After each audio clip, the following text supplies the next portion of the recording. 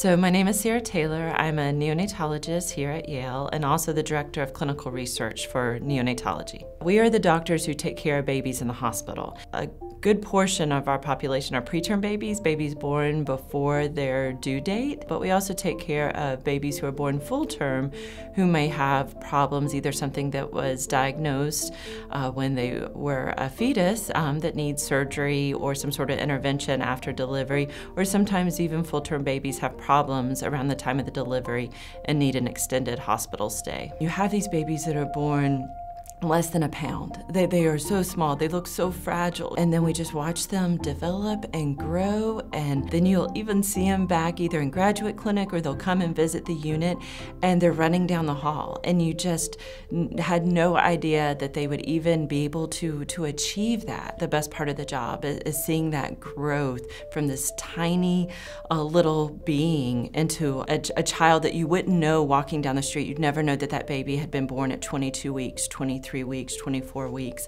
That's really exciting to see.